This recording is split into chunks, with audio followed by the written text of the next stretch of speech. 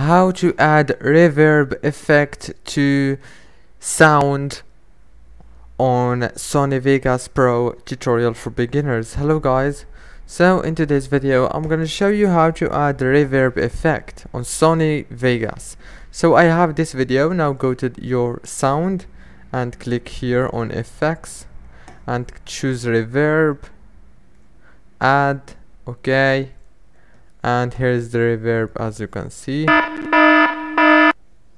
you can now make more from here. You can choose any of these, and yeah, that's it for today's video.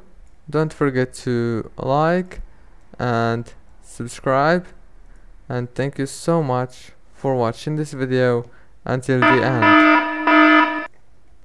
See you in the next video.